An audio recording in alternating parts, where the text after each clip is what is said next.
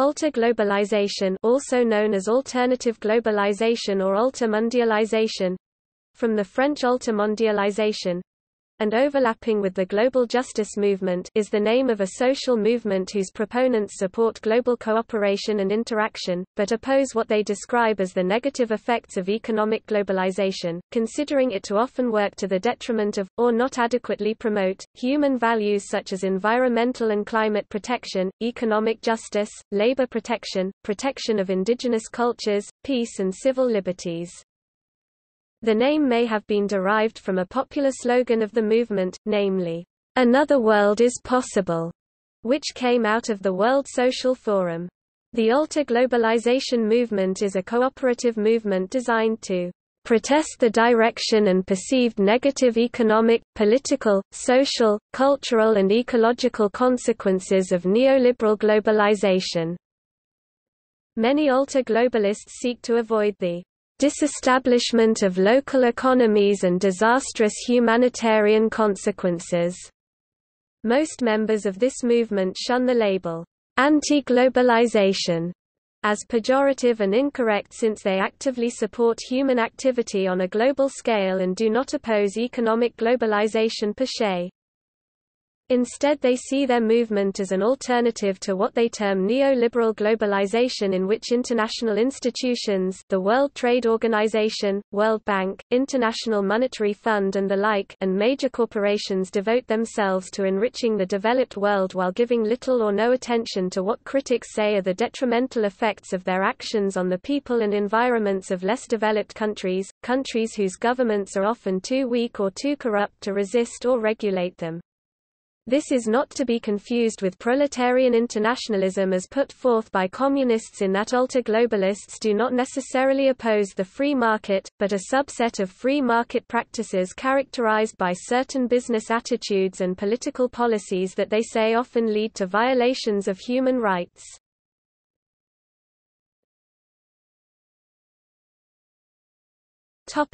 Etymology.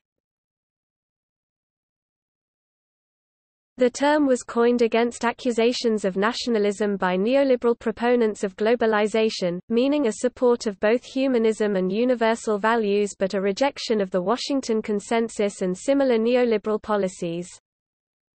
Alter is Latin for other, as in alternative, and French autre. The alter-globalization French movement was thus opposed to the treaty establishing a constitution for Europe, on the grounds that it only advanced neoliberalism and an Anglo-Saxon economic model. Originally developed in French as altermondialisme, it has been borrowed into English in the form of altermondialism or altermondialization. It defines the stance of movements opposed to a neoliberal globalization, but favorable to a globalization respectful of human rights, the environment, national sovereignty and cultural diversity. Following the French usage of the word altermondialist, the English counterpart, alter-globalist, may have been coined. The term, alter-globalization, is derived from the term, anti-globalization, which journalists and others have used to describe the movement.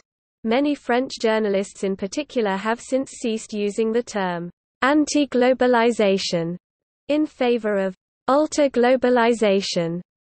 It is supposed to distinguish proponents of alter-globalization from different anti-globalization activists, those who are against any kind of globalization, namely nationalists, protectionists, communitarians and so on.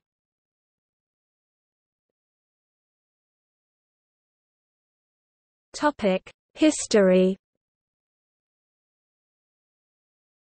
Economic integration via trade, financial flows, and investments had been occurring for many years, but the World Trade Organization Ministerial Conference of 1999 brought significant attention to the outcry against neoliberal economic integration through media coverage, support groups, and activists. Though this opposition first became highly popularized in the 1999 Seattle WTO protests, it can be traced back prior to the 1980s when the Washington Consensus became a dominant development in thinking and policy making. The movement was later helped by Internet communications.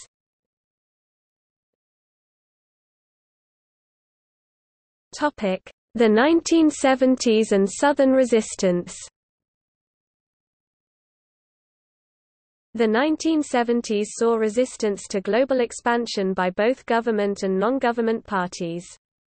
U.S. Senator Frank Church was concerned with the role multinational corporations were beginning to play in global trade, and created a subcommittee that reviewed corporate practices to see if they were advancing U.S. interests or not, i.e. exporting jobs that could be kept within the United States. The results prompted some countries in the Global South, ranging from Tanzania to the Philippines, to call for rules and collective action that would raise or stabilize raw material prices, and increase Southern exports.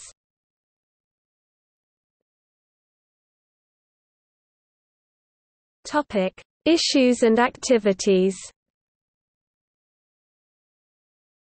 Alter-globalization activists fight for better treatment of developing countries and their economies, workers' rights, fair trade, and equal human rights. They oppose the exploitation of labor, outsourcing of jobs to foreign nations, though some argue this is a nationalistic rather than alter-globalist motive, pollution of local environments, and harm to foreign cultures to which jobs are outsourced. Aspects of the movement include attempts at an alter-globalization movement to reform policies and processes of the WTO include alternative principles of public accountability, the rights of people and the protection of the environment, through the theoretical framework of Robert Cox.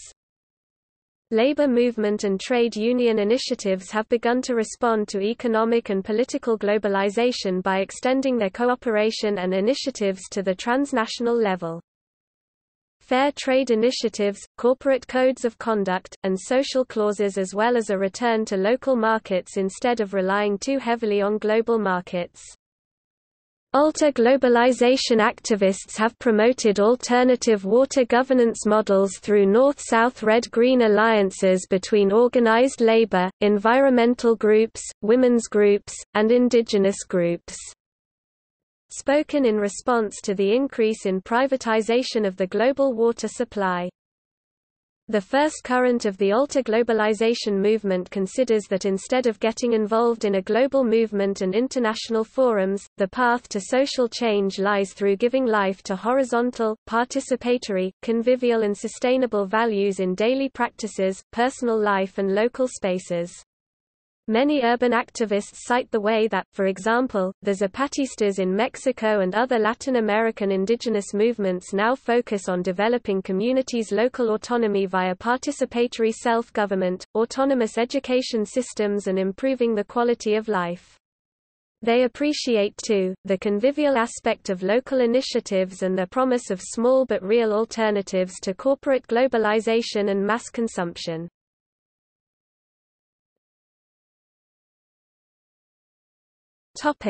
Groups and conferences. Advocates of alter-globalization have set up an online global news network, the Independent Media Center, to report on developments pertinent to the movement. Groups in favor of alter-globalization include ATTAC, an international trade reform network headquartered in France. The largest forum for alter-globalization activity is the annual World Social Forum. The World Social Forum is intended as a democratic space organized in terms of the movement's values. See also